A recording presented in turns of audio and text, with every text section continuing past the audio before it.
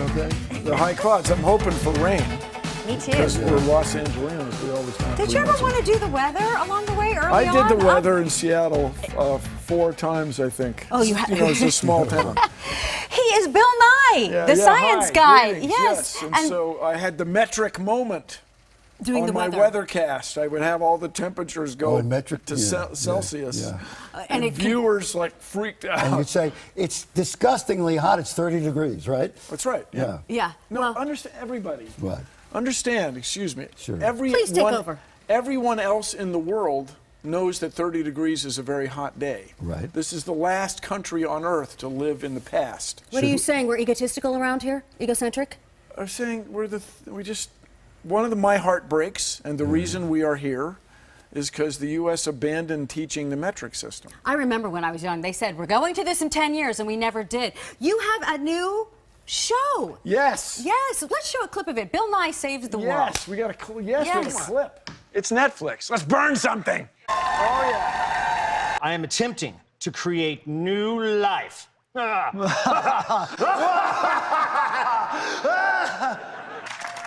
2, 3, 4, 5.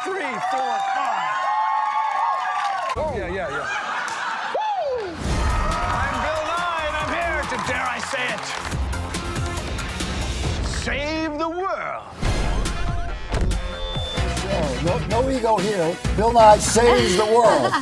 How hard could it be? We got a half hour. You have become sort of the symbol of science.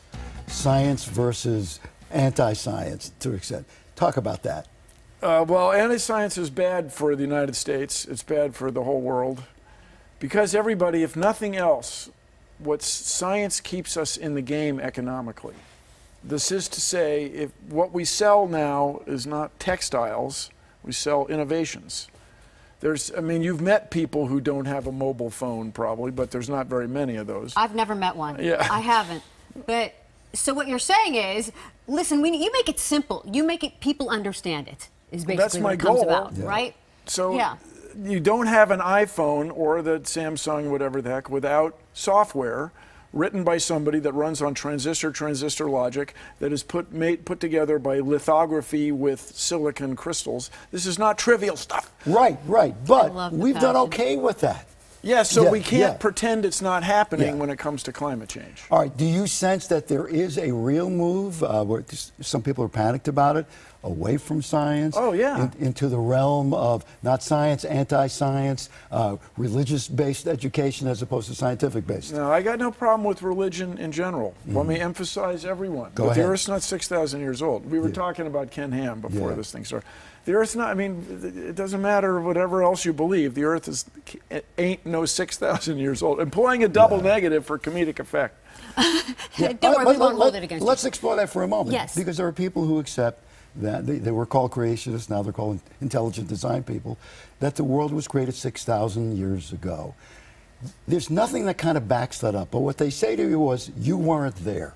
So how do you know? Yeah. Well, so do we have CSI Santa Monica yet? Is that coming? It's coming. It's coming, yeah. It's coming, season after next. Yes, CSI Culver City. Okay, yeah. So on these shows, it's all about what happened in the past that you infer from the future. Every mystery novel, every lawyer show is about evidence, right? That's the whole thing.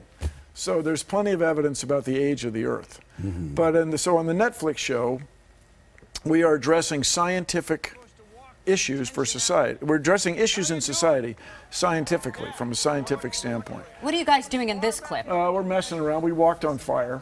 So, by the way, you guys, I'll just tell you, and I don't think this will lead to any trouble. You don't have to pay $5,000 to learn to walk on fire. You can just do it.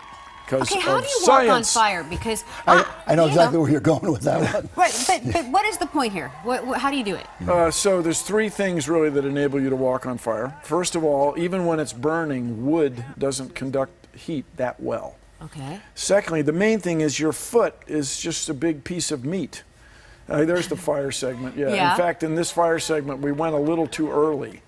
The guy got started late, this and that. The fire was a little hotter than it normally is. But anyway, your foot soaks up a lot of heat before it burns. If you don't believe me, try this, or you can try that, but get a soda can, an empty can, and wrap a Post-it note around it, empty can, and hold it over a candle flame. The Post-it note won't burn for quite a while because the heat goes right through the paper into the can.